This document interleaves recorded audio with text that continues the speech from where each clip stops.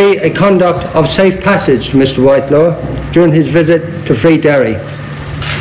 If Free Derry is not an acceptable venue, then the Republican leaders will meet Mr Whitelaw at a place of his choosing, provided a conduct of safe passage is publicly assured. Do you think, though, with the violence of last weekend, this is conducive to an atmosphere whereby Mr Whitelaw might seriously consider your proposals here this afternoon?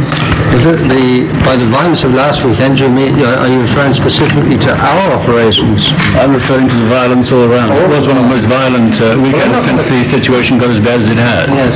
Well, I'm not going to comment at all on the overall violence, as you choose to call it, but on our own operations.